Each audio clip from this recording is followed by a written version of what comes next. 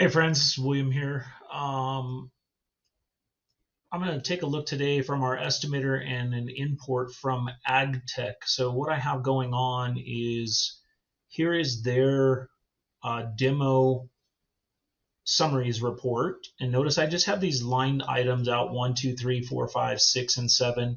I built a little key over here from what SharpeSoft terminology is and what the AGTEK terminology is. I click over here. I added a couple other items. I highlighted those, but notice that the area we're going to link is line number 7, and then these items here. So we go over here, job, bid items, come into here, I right click, I import from Excel, I want to proceed. There's that file, I double click that file. Notice there's that 1 as I'm viewing 2, 3, 4, 5, 6, and then 7. So there's that class. I want that to be in my description or my group code, my group description.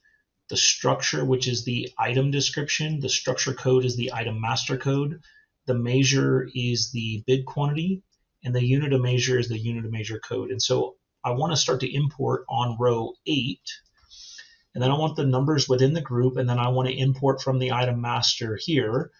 And now I click this, and again, just to make sure that we're tracking on the same page here, this class is right here. Sequence, we're not going to do anything. It's going to number it automatically. The structure code, measurement, and then unit as we have from here. So we hit start import. It's going to ask me what group. We have demo groups. Yours will be specific to what you want. There's that classroom item. I'm going to hit select. And then as it starts to import, these items we have bid before, these items are zeros because they have not been before. And so notice these are already bid.